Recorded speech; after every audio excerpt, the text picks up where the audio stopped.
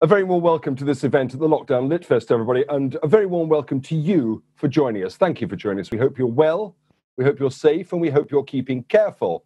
And a quick shout out for those of you loyal followers who have been with us for the 3-4 months now of our existence. Perhaps we can ask a request. It would be really helpful, and we would love it if you would, one, visit the website, www.lockdownlitfest.com, and sign up for the newsletter. It's quick, simple, painless, and what's even better, it's free. And if you're following us on YouTube, just a little button below the screen, there's a subscribe button. If you'd like to hit that for us, that would be most helpful too. It allows us to keep you up to date with all that we are doing. As many of you will be aware, we've recently entered into a partnership with a wonderful initiative called the Boxer Diversity Initiative. Based out of Sarasota in Florida, in the United States of America, we have tapped into a wonderful resource they have of fantastic authors, writers, thinkers, and speakers, and today is no exception. Timothy Patrick McCarthy is a lecturer on history and literature and on public policy at Harvard University. He's an award-winning scholar, an educator, public servant, and social justice activist who's taught at Harvard's faculty since 2005. He holds a joint appointment in the undergraduate honors program in history and literature, Graduate School of Education, and the John F. Kennedy School of Government, where he is core faculty at the Carr Center for Human Rights Policy. He's also the Stanley Patterson Professor of American History at the Boston Clemente course, a college humanities course for low-income adults, and he's the co-recipient of the 2015 National Humanities Medal. It will therefore come as no surprise to any of you that he's twice been named one of Harvard Crimson's Professors of the Year. He's the recipient of many awards for his commitment to students, including the 2019 Manuel C. Carvalho Award for Excellence in Teaching, the Kennedy School's highest teaching honor, which allows me to say, Professor Timothy Patrick McCarthy, a very warm welcome to the Lockdown LitFest. Thank you so much for joining us. Just to start us off, tell us, where in the world are you? Well, where in the world am I? I'm at home in my apartment in Quincy House at Harvard University, one of Harvard's residential colleges, where I've been on lockdown and in quarantine since March 16th. How's it going? Are you well? Are you safe? Are you being careful? Yes, I'm lucky. I'm fortunate. I have what I need, and we're safe and healthy, and just trying to hold up during these crazy times. These are indeed crazy times.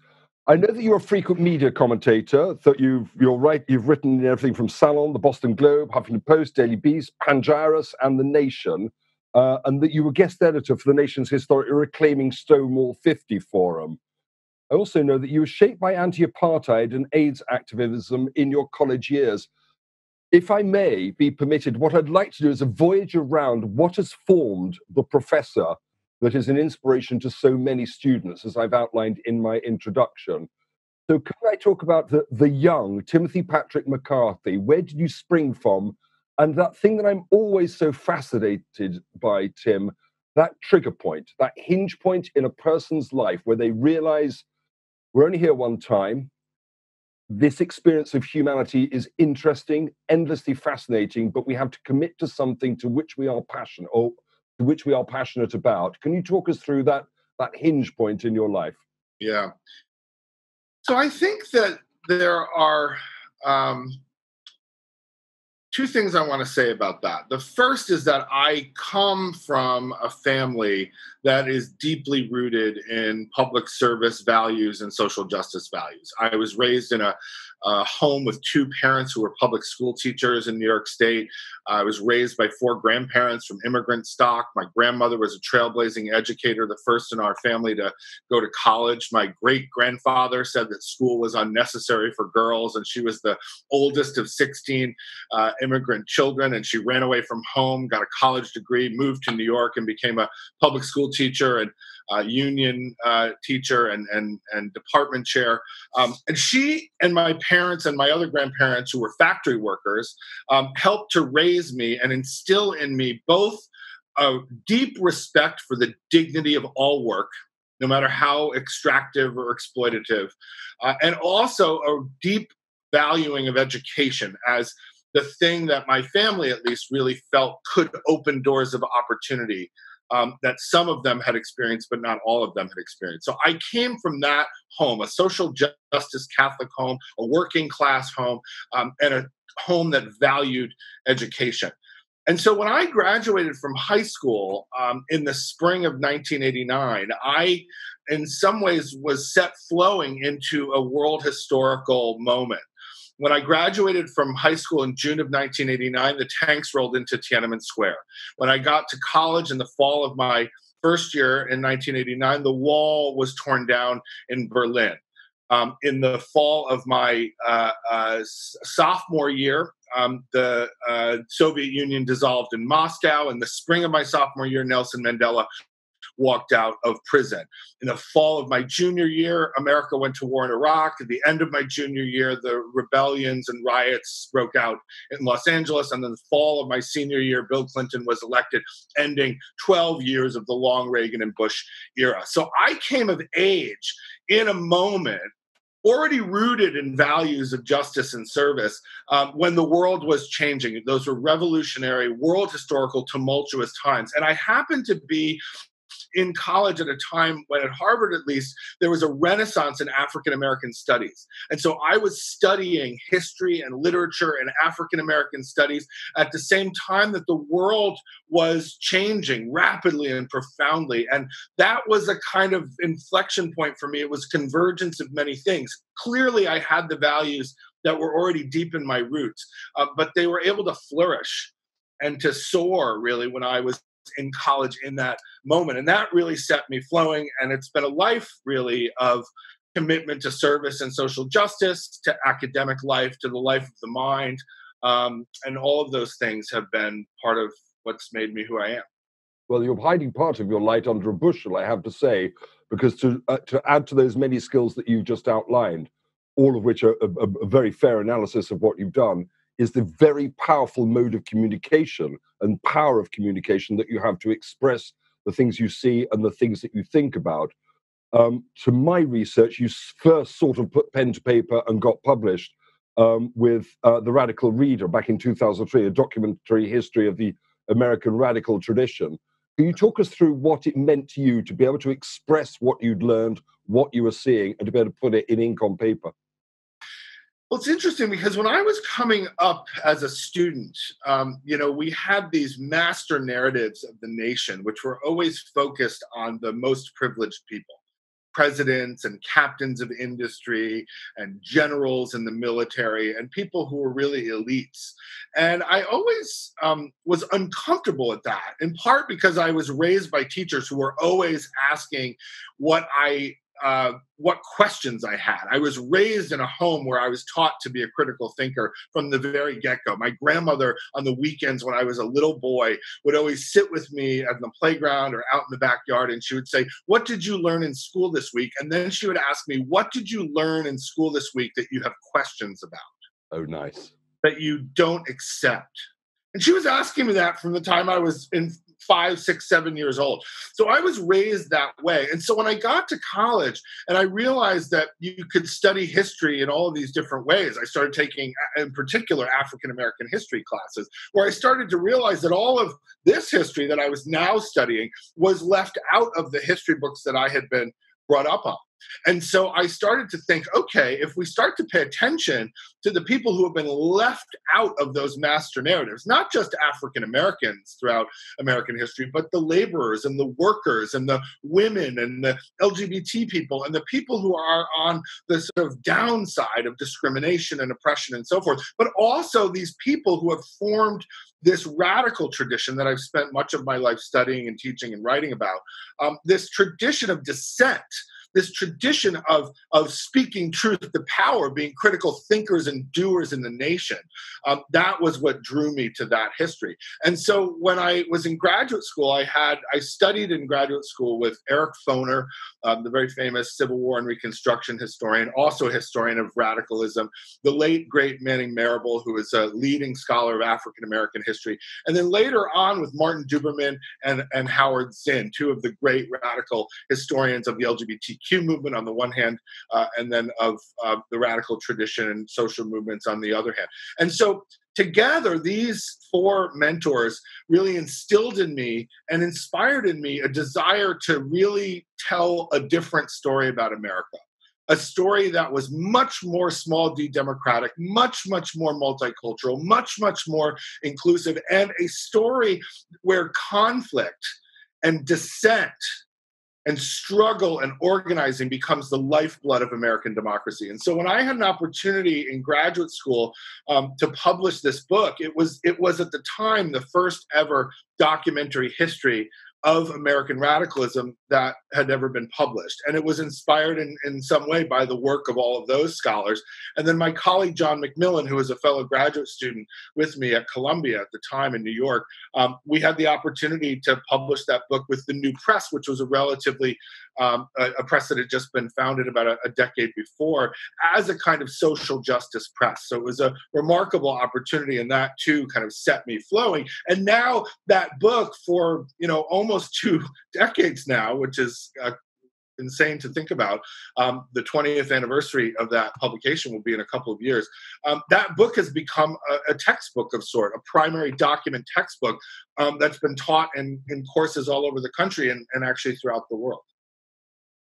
It sort of begs the question now, Tim, where is the radical tradition in America that we see right here, right now?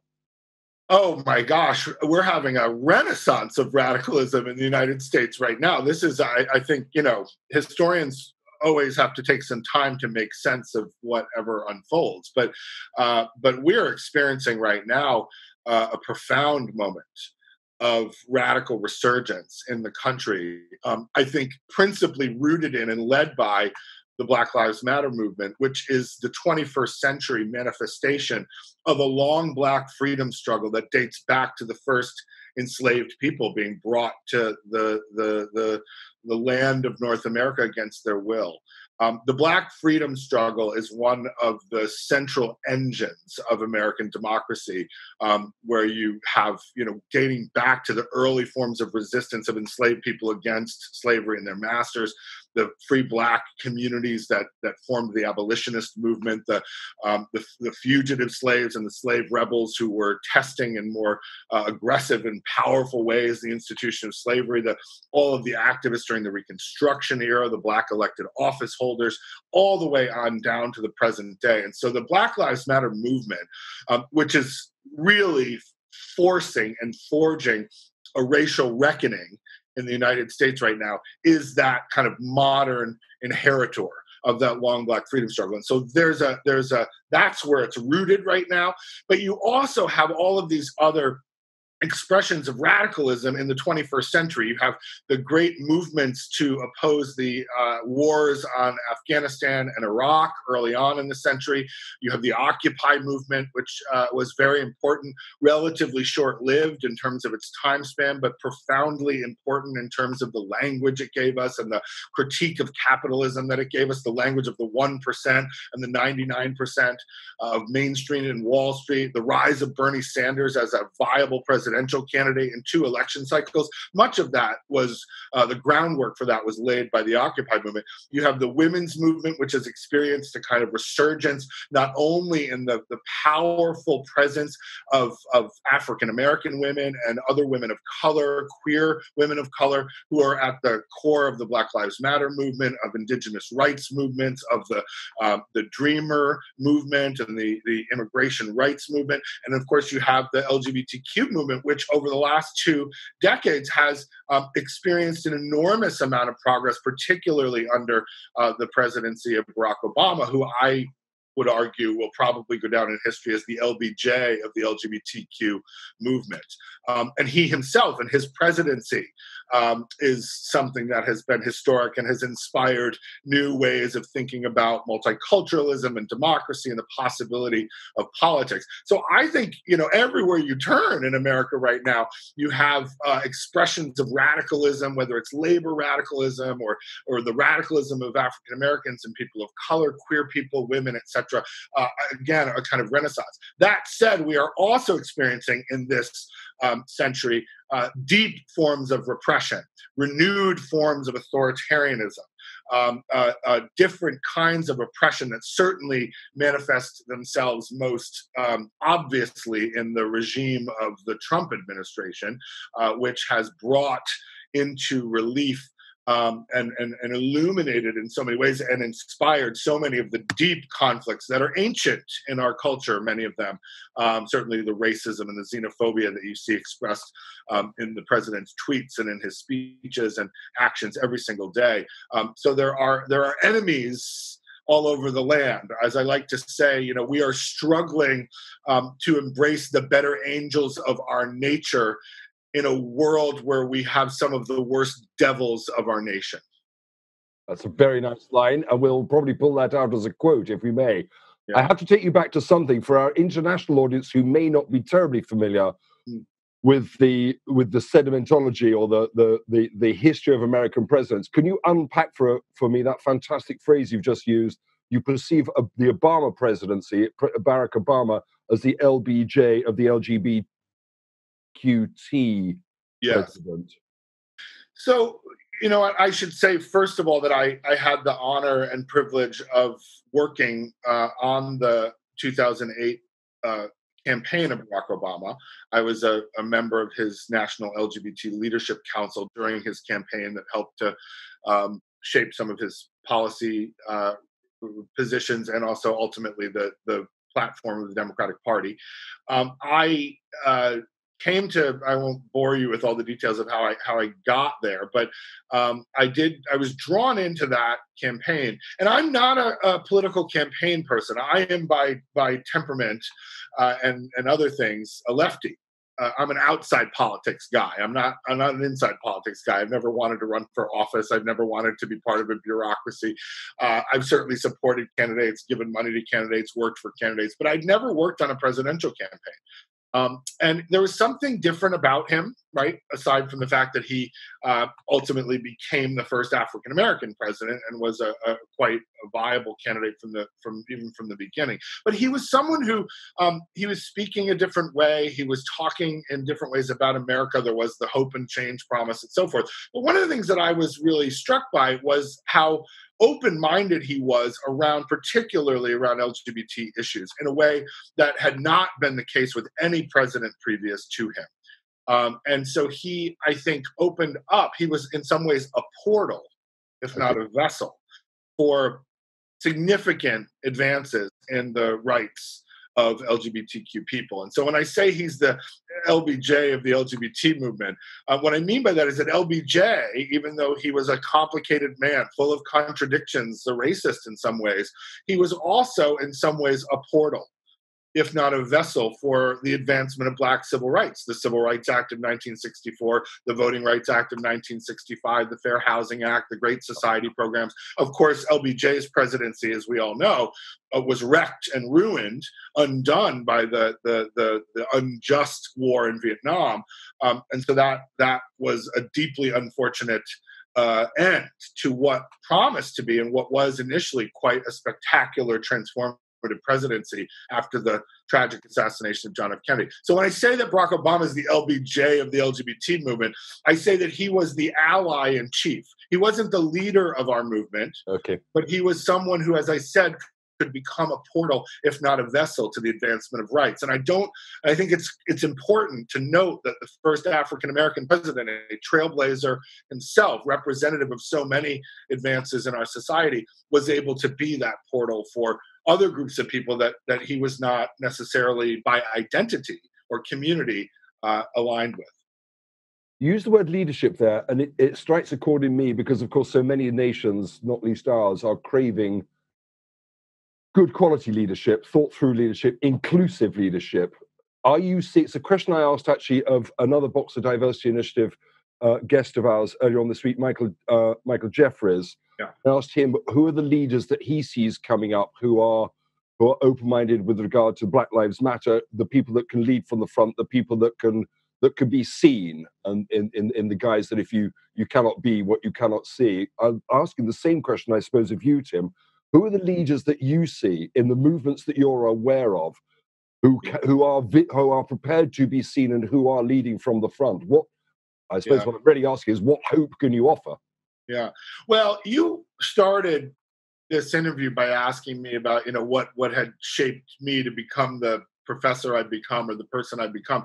And one thing I was thinking about was my students, Yeah. the young people that I work with in all of these different contexts, really are the ones who keep shaping me and keep holding me accountable and keep inspiring me to stay true to who I am and to continue to live my life in a way that I hope has some kind of integrity and fire for justice and for freedom and these other things. And so the young folks are always where I go to look for leadership. It's a different way of thinking about leadership, just like the radical tradition is a different way of thinking about history.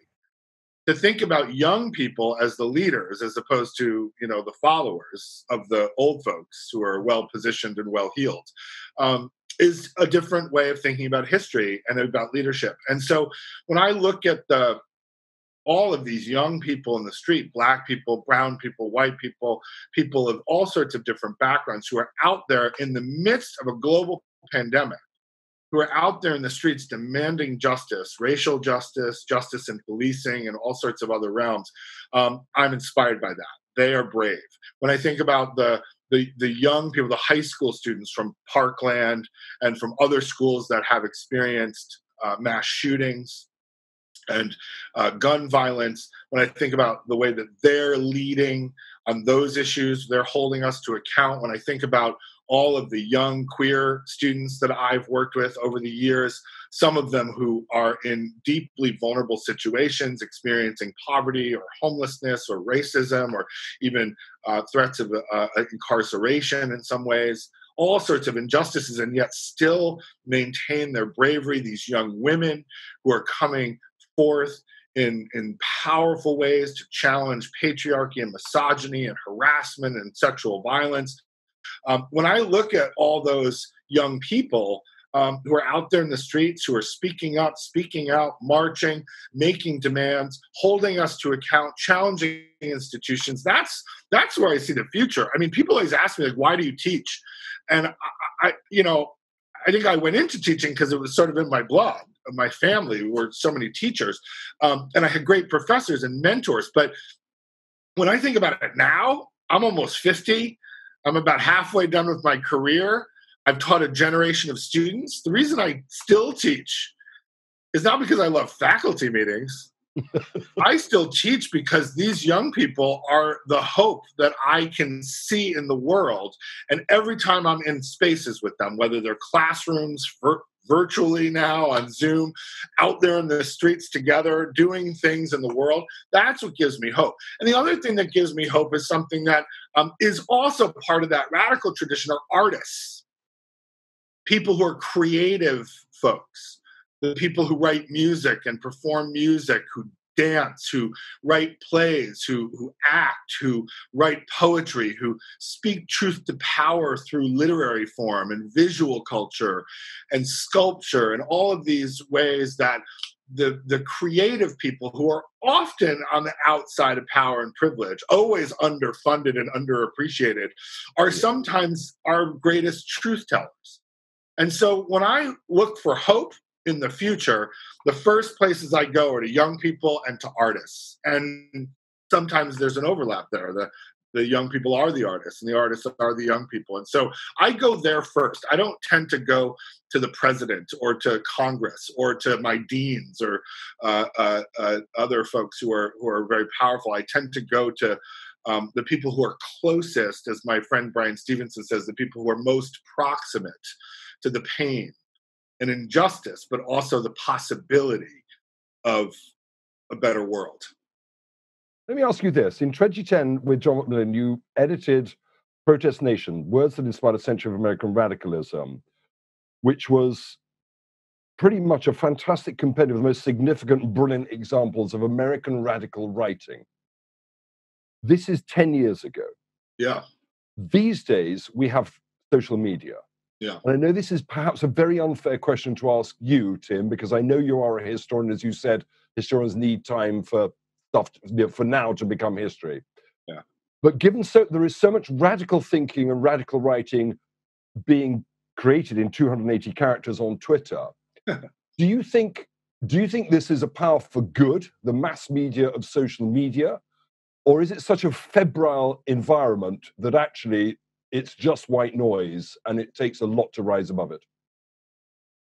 I think it's both. I think it's all those things. I think that Twitter, Instagram, Facebook, these other social media platforms have profoundly transformed our culture. We're all producers, consumers, and circulators of news and opinion now. And that's incredibly democratizing. It's also chaos. And democracy is messy, so I can always sort of embrace and hold a certain amount of chaos in place at one time. And I think that, it depends on how it's used. I think that on the one hand, we see social media as what my friend Josh Tucker at NYU has called a liberation technology. Yes. Right? These social media platforms are incredibly democratized, and they allow people to get information out and organize very quickly and speak truth to power and all of these things that liberation people do, right? That the dissent folks are engaged in. And it can be powerful. We've seen it powerful, not just in the United States, but all over the world. And yet it's also, as he says, a repression technology, right? A technology that's being abused, that's being infiltrated, that can be the spreader of fake news and of conspiracy theories and mechanisms of surveillance and so forth. So I think it's all of those things. And that's been true of other technologies as well.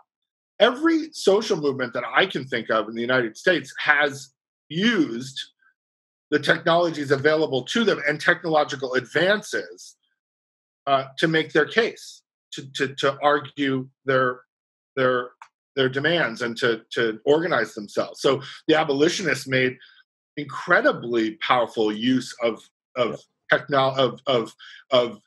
more sophisticated print culture, the rise of photography, right, to document, to tell stories, and so forth.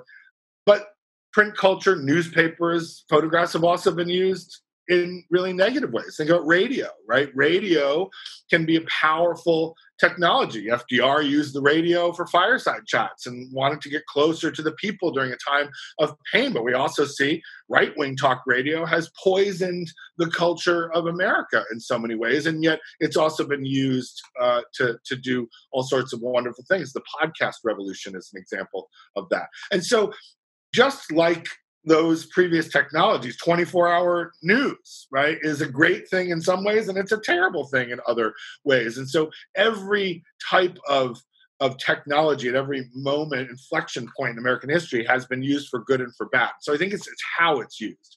But there's no question that social media platforms have completely changed how we do everything. Right? I mean, you look at the news right now, every single news segment references a tweet or a post or an Instagram account or something. I mean, in some ways, social media is leading, and we're all trying to keep up. Exactly. We don't have long. There are two books more I would like to talk to you about, albeit perhaps briefly, and I apologize for the brevity. Sure. But in 2012, you published The Indispensable Zinn, which is focused on the work of Howard Zinn. It's got an introduction from his former Spelman College student and longtime friend Alice Walker, and a fantastic afterword by Zinn's friend and colleague Noam Chomsky, who wrote, well, it was Noam that wrote that work changed the way that Zinn's work changed the way millions of people saw the past. For those such as I, and I put my hand up to this, who were hitherto unfamiliar with the work of Howard Zinn, how did his work change the way millions of people saw the past? Well, Howard Zinn was one of those revolutionary thinkers, those historians who were really pushing to upend and do away with those master narratives. And so A People's History of the United States, which is probably his most famous book, although he published dozens of books, was a history from the bottom up. It was, in a way, Eric Foner, my advisor from graduate school, reviewed A People's History in the New York Times, and he said that A People's History by Howard Zinn is, in essence, like the photographic negative of the master narrative, right? Where you have a picture and a negative, it just flipped the script. And so instead of telling the history of America through the elites, the generals and the presidents and the captains of industry, he told the story of American history through the workers, the women, and African Americans, and enslaved people, and immigrants, and other folks who had not yet gotten their due as part of the engine of the nation. And so, it really powerfully changed how we think about it. It upended it, it flipped the script. But one thing that's very interesting is that the time I published the book, one of the things that I found out was that A People's History of the United States sold more copies every single year since its original publication in 1980 than to the year before. So every year of its existence, it sold more copies the next year. And it's the best-selling history book in the history of history books. Right. And so it's powerfully affected how my generation understands history. He wasn't the only one who did this, but he did it most popularly and probably most impactfully.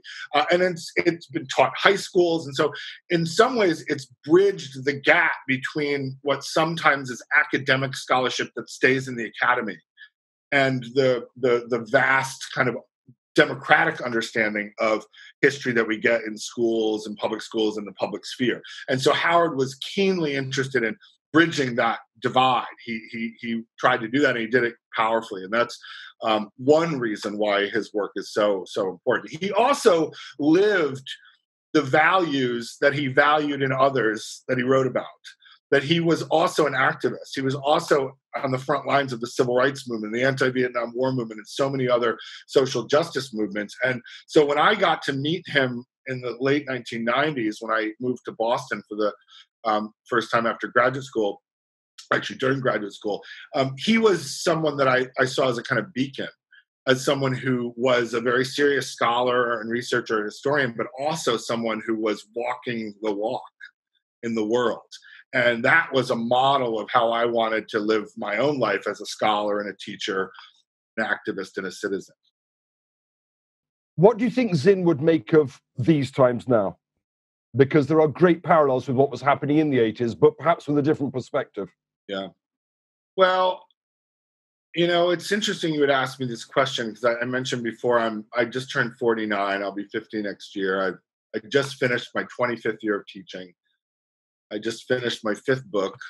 I'm taking stock. I mean, what else can you do in a global pandemic, I suppose, and the world historical moment, but reflect on the life you've led and what else you have to do. And I often think about what Howard would say to me right now. And I miss him terribly. And Manny Marable, one of my other mentors who's passed way too early. So many of the elders, the people who inspired me to live the life that I live, even my parents are getting older, have gone or are older and aging. And so I have a lot of these imaginary conversations with these folks to try to go back to their reading all the time, their writings all the time. And Howard, I think, would be delighted in some ways by what's happening now, this renaissance of radical activism in America. He'd be right out there with everybody, I think, or I know. He'd be writing about it. He'd be delighted by the Black Lives Matter movement. He'd be delighted by these young people. He also had deep faith in what young people could offer the world in terms of a model for dissent. And artists, too. Part of the reason why I am so drawn to young people and to artists, I think, is in part due to Howard's influence. And so I think he would worry profoundly, as he always did, about the rising expressions and architectures of authoritarianism. He would worry profoundly about the vast inequalities in our society, the violence that pervades so much of who we are and how we go about things in the world. But he would find hope in these new expressions of dissent. I think he would say that our democracy is at once precarious and under threat, and it's alive and well and flowing in the direction of justice. And I hope that's what he'd say. That's certainly how I imagine our conversation going. And maybe it's more for me than for him that I need those reminders, because if we descend into despair, which Howard always resisted as fiercely as anything else he resisted in his life, then we become paralyzed and part of us dies, and we can't allow that to happen. We have to, keep hope alive, so that justice can flow and democracy can survive. And he gave us a roadmap for that, not just in his writings and his teachings, but in his life. Well, that's very elegantly put. Thank you. Obviously, Joe Biden is running as a presidential candidate in the elections in November. He has yet to choose a VP. I'm not going to ask you who you hope he chooses, but were you playing, if you were to play the same role with Biden that you did with Barack Obama, what's the one serious piece of counsel that you would give to him?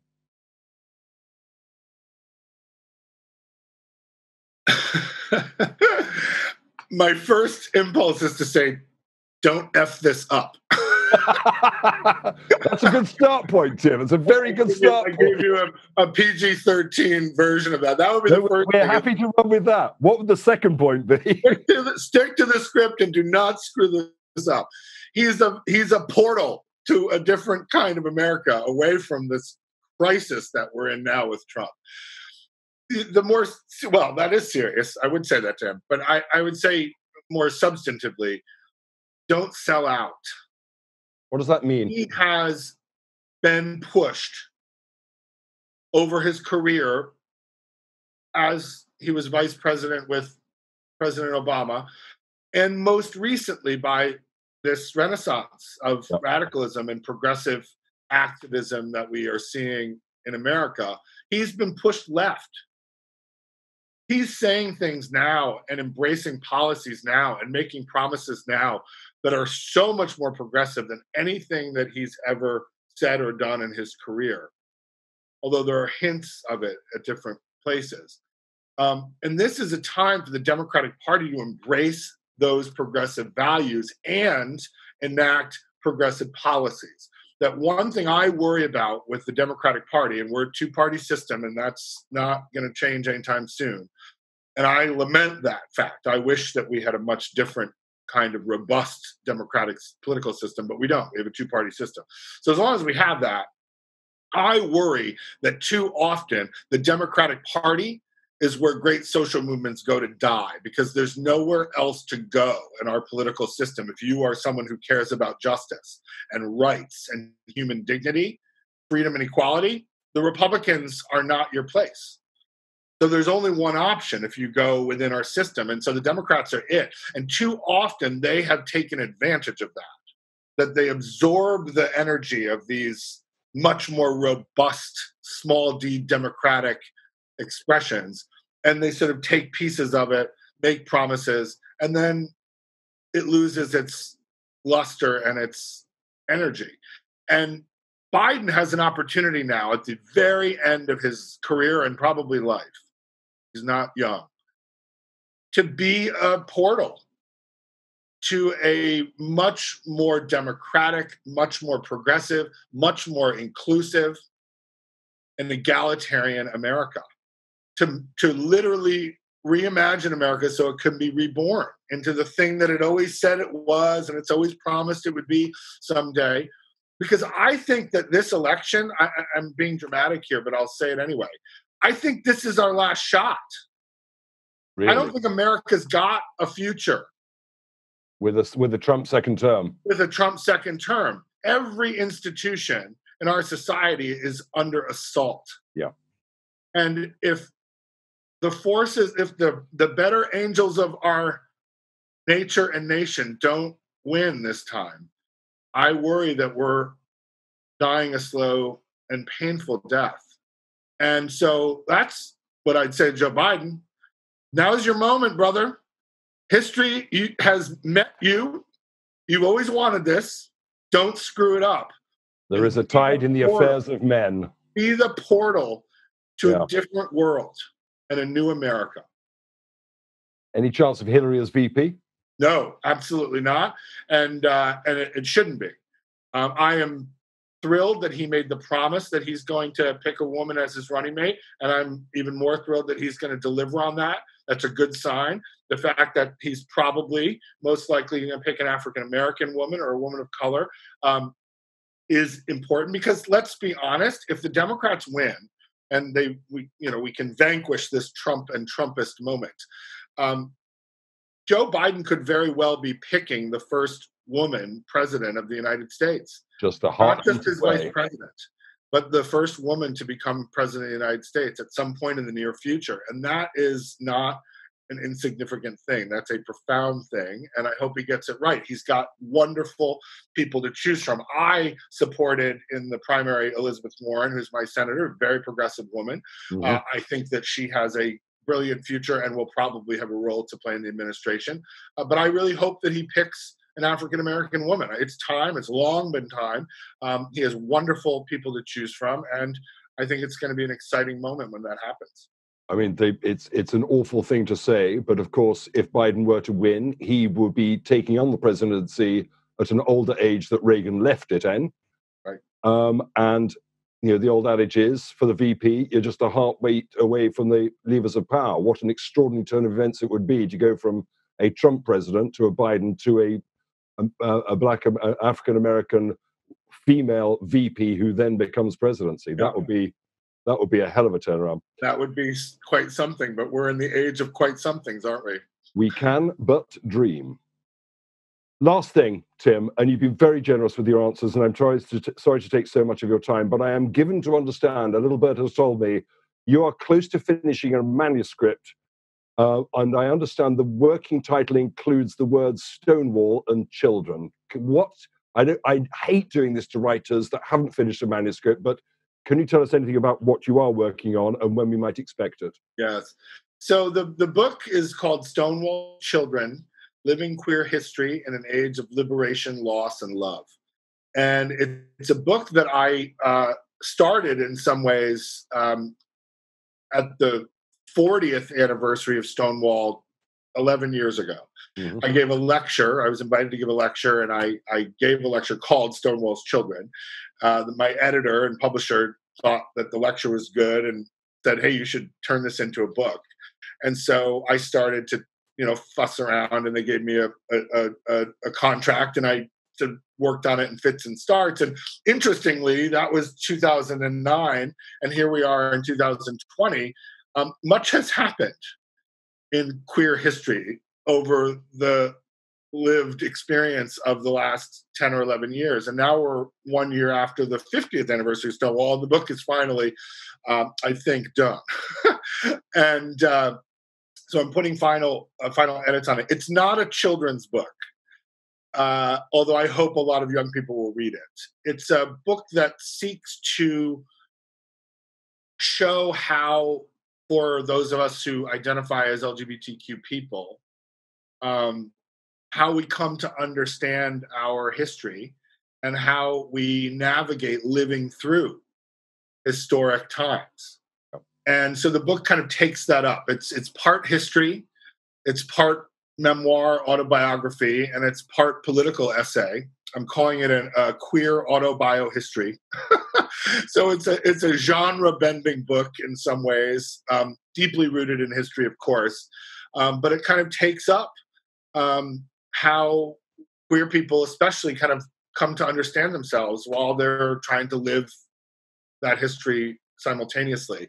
And it also tries in a way to think about generational differences and continuities. It tries to meditate on the progress that has been made, certainly, but also what I call the paradox of progress, which is both the kind of reaction that so fiercely comes sometimes in the face of progress, and we see this in all different groups that have been disadvantaged and disenfranchised in some way, but so often those moments of progress come with fierce reaction and sometimes even violence. And so that's part of the paradox, is that just when you achieve something, you have to fight to keep it. And there's also a paradox in this progress in that sometimes the advancement of rights for some people within a group come at the expense of leaving behind other people in that group. And that has been true of the LGBTQ community. And so I'm taking up that in the second part of the book, where I try to really think about the people in our own community and our own movement and our own society who are most vulnerable. And how can we imagine a new kind of politics of queer liberation that doesn't leave anyone behind, that moves us into a world that is more free and more equal and more dignified, but that leaves no one behind. And so the book takes up all of that, and in some ways it's a love letter. The book begins with a love letter to elders, a love letter to, in particular, Walt Whitman and James Baldwin and Sylvia Rivera and June Jordan and Audre Lorde and Harvey Milk. It's a long love letter to the elders who came before me, some of them, all of them. And then it ends with a love letter to my niece, who is 10 years old, an African-American kid, really interesting, kind of gender bendy, wonderful young person who I love fiercely and who I worry about deeply, because she's going to inherit this world. And so the whole book is a kind of love letter to queer people, a love letter to my chosen family, a love letter to the history of the country told from a particular lens. And so I hope that it will help to illuminate all those things. But most of all, I hope that what it gives to the world is a jolt of love, because, as my dear friend Cornel West likes to say, justice is what love looks like in public. You know what you've just done there, Tim? You know what you've just done? What'd you say? You know what you've just done there, Tim? What? You've just given the perfect illustration of why you were twice named Professor of the Year by Harvard Crimson. Fantastic. We've had 47 minutes of a 35-minute show. Wonderful. There's one last thing I would like you to do. If you would be brief, I'd be very grateful. Can you tell us why you are such a strong supporter of the Boxer Diversity Initiative? Oh, the Boxer Diversity Initiative is amazing. I love Dan and Lytton Boxer. They are visionary leaders. They are based in Sarasota, where my parents currently live after moving from New York down to Florida. And so they become my parents' friends. And anything they ask me to do to further the values and the work that they do, I say yes to, because they become dear friends and they're agents of great good in this world. Timothy Patrick McCarthy, thank you so much for coming to join us today. I've been very moved by a lot of what you've said. Thank you so much for taking the time to join us. I know that you are horrendously busy with faculty responsibilities in your own writing. We very much appreciate the fact that you took the time to come and join us here at the Lockdown LitFest. Thank you so much, Professor McCarthy. Thanks, Paul. It's been wonderful to be with you. Ladies and gentlemen, there we are. A fine example, should you ever need one, of fierce intelligence worn lightly and a very powerful mode of communication. I hope you've enjoyed this. I hope you've paid attention. I hope you'll go and buy some of the books, not least Timothy's book on Zinn, which is an extraordinary work, and then go and buy Zinn himself if you haven't already. We're very proud to partner with the Boxer Diversity Initiative. We hope you've enjoyed this week of programming, and we hope that we'll be able to bring you many more of their fantastic speakers, writers and thinkers. But for today, from me and from Professor Timothy Patrick McCarthy, we bid you well, stay safe, take care, and love the people who love you back. Cheerio.